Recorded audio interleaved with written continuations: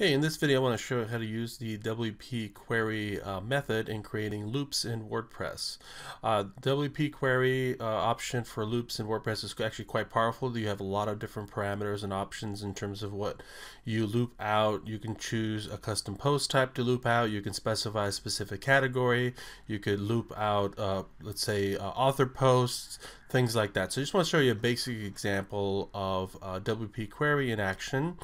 And this is the documentation page, so definitely make note of this. I'll have a link to it as well. So there's some examples of here, and if it's usage, things like that. And what I want to show you guys today is the category parameter. So essentially we want to create a loop with just a specific category. So here I have a local installation of a WordPress website. Let me just go ahead and preview it here. So a very simple basic theme, nothing special.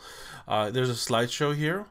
This is just a jQuery slideshow, so you can just pick up any jQuery plugin slideshow that you like, and you'll see how you can incorporate a WordPress loop into it and get it to work. So here it is here. This is a flex slider slideshow.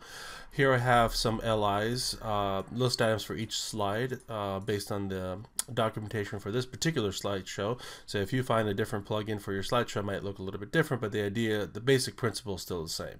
So what we want to have is this list item looped out with the corresponding post image and the title, things like that. So what we want to do first is set up our posts. So here they are right here. They're good to go. In my particular theme, I already have enabled thumbnails for each post. So if I click into a post example, I'll see that in the right sidebar I have a featured image here with an image tied to this post. If I go back to my post again, and I should have a different image here, etc., etc. So one thing you'll notice is that I have a category slideshow. So I created a new category called slideshow. So that's good to go. So meaning that anytime I create a post in here, I just have to check off slideshow, make sure I have a featured image in here, and it'll show up in the loop as well. So this is what we want to do right now. So based on this criteria, what I want to do is create this parameter here, essentially requesting a category with the ID of the category ID here. So I'll show you how to get that ID as well. So let's just set this up in our index.php. So we'll have to identify first where we want that loop to occur. So we want these list items to loop out. So I'm going to just erase these right here. So this will get repeated every time there's a post with the category of slideshow selected. So first thing we want to create is our query. So let's do that now. Okay, and let's see, $sign query. This is just a variable name. You can of course create any variable name that you wish. So in here we want to create an array. This is an associative array. In our case, we want to target the category ID. So category, and we want to target the ID. So where would we get this number? So here they put 4 as an example, but in our case it may be different. So if you head back over to your categories section in your WordPress installation, so I want you to look down over here in the bottom left hand corner. So if I mouse over this, you'll see that URL pop up. So if you look at this, you'll see category and tag ID equals 2. So that's what I'm looking for, that 2 number. So if I for instance mouse over on categories, that has category and tag ID of equals 1. So every time you create a new category, there's an ID associated with it. So in our case, we want to, let me go back to index. Scroll to the top, and so we want 2. So that's it right there. So perfect. So we have our query set up. So now we need to create our loop. So let's go ahead and do that now. So actually what I'm going to do, I'm going to move this query up a bit outside of the flex slider, if you will. And the reason for that is that really what you want to set up is an if statement. So if you have posts with the category of ID 2, then create this HTML and then have that loop happen in here, because if there's no post with the slideshow category, then you really don't need any of this at all, right? So let's do that now. So so here you'll have to use the $sign query have posts. So in other words, think of this as saying if the have post, if you have post with this following query, then it's true. So in our case, we want to then show this slideshow off, and if cool. So we have our if statement here, and we end it down over here. And where we want to create our loop is actually in here. So you'll do while. So in here we want to do again query have posts. Okay, so while we have those post, the post. Oh, instead of just the post, make sure that you put $query the post, because we want to make sure we're always tying back to this in our WP query loop. So this will generate the post, so we'll get that post data, and let's go ahead and PHP and while. And don't forget to close PHP right here. It's perfect. So I'm just going to save this here. And if we did everything right, we should have 3 identical list items show up on this home page. Let's go ahead and refresh this home page. Here it is, the same image over and over again. So if I use my inspector here, I can see that we have 3 of them. 1, 2, 3. And the reason why I'm looking for 3 is because if we go to our post area and our local installation, we have 1, 2, 3. So we had 4, and it would be 4 items. But as you can see here, they're all the same image.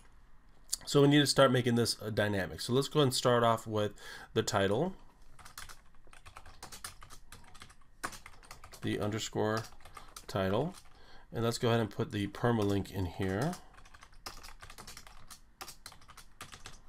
The permalink. Cool.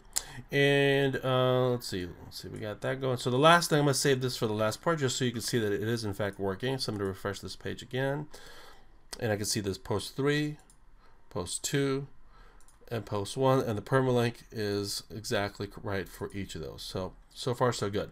So we want to now output the actual featured image that's tied to each post. So if I click into a post and I look over here, I'll see, oh, this one doesn't even have an image. So let's go ahead and grab one. Here we go. I already had uploaded these before. Update that. Make sure you have images here. So if you don't, you won't have a post image appearing. Let me just check on post 2 as well. Okay, there we have image there as well. And finally, let me just check post 1. And we have an image there as well. Cool. So let's go ahead and do that now. So what we want to do in here, oops, scroll to the top, replace this image portion, because this is just the same image pulled from our theme. We want to replace this with a function called the post thumbnail. Just a really basic version of that as well. So save that, and what that'll do is just grab the featured image that we had uploaded and place it in here into our slideshow.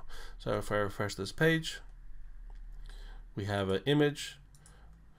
Oops, looks like I have the same image in 2 posts. So let's go ahead and see if we can correct that real quick, just so we have 3 different images. So post 2 could use a new image. So I'm going to click on post 2.